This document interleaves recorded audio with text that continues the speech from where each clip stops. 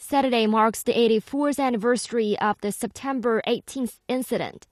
The incident was followed by Japan's full-scale invasion of China and the rest of Asia, triggering the war against Japanese aggression. In Shanghai Normal University, 2 former comfort women delivered speeches urging the Japanese government to issue an apology to them and other women who were forced into sexual slavery by the military during the war. I was forced to work as a comfort woman for Japanese soldiers at the age of 16.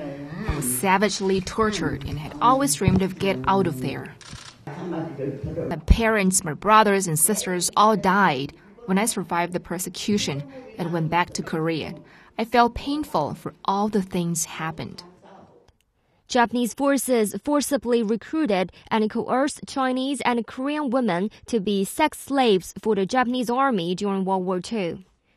An estimated 200,000 women were forced into sexual servitude in China during World War II, but only a handful are still alive. Many have admitted publicly that they were used as comfort women.